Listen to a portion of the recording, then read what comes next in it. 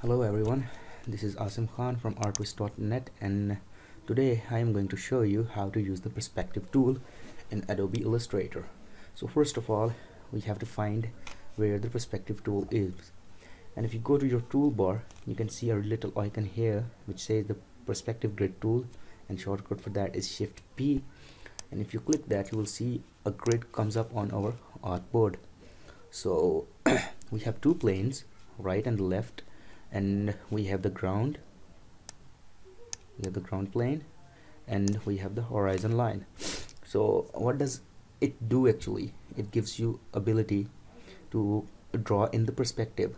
So you can change the height, you can change the position of your ground plane, you can move your planes right or left, same with this one, and you can change the horizon line as well. So let me show you the first way to using it first. And when you see this icon, this will tell you where actually you are working on which plane. So right now we are on the right grid, and to use that we would need the perspective selection tool. Just select it. We have selected this right plane. We are going to rectangle tool, and if I draw something here, you will see it's drawing in perspective. So you can use it to draw different things.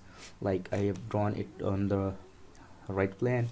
Now I'm going to left plane of the grid, and if I want to draw something here, I can draw it here. You can change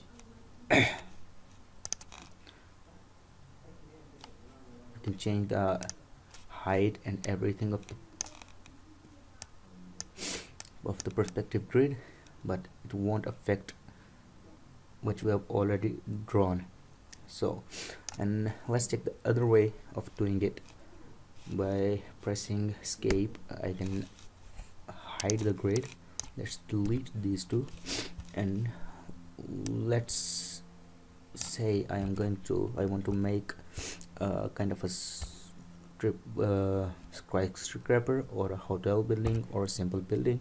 So I will just draw the building. I would say this is the right side of the building, and we have windows like this. And let me change the color to something this, and then I am just holding the Alt key and duplicating the windows, then group them, then again horizontally I'm doing this. You can hold down the Shift key while you're duplicating, so it will not change the alignment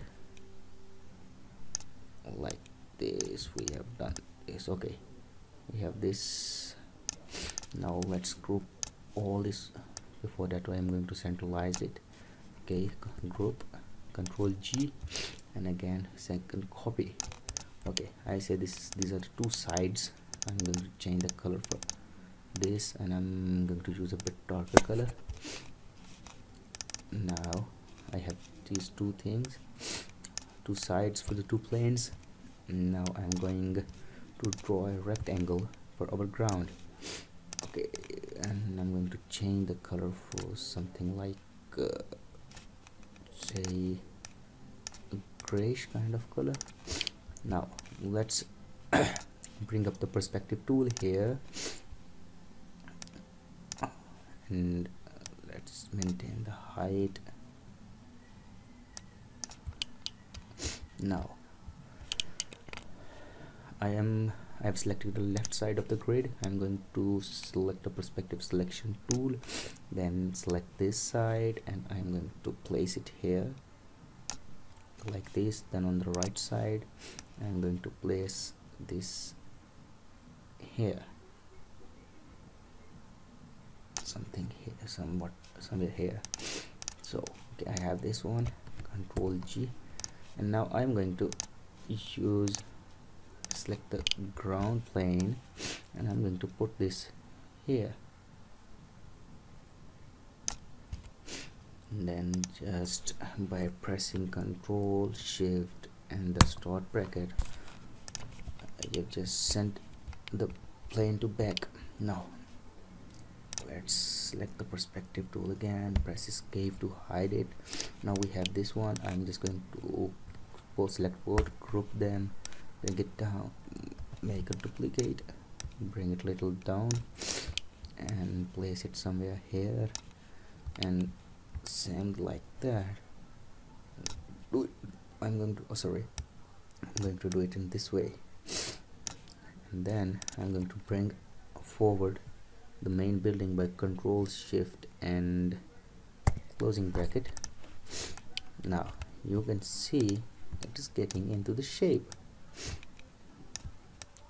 So by putting some extra things and playing with the whole thing, you can create a lot of things. It gives you a little 3D feel right now. So this is how the perspective tool works.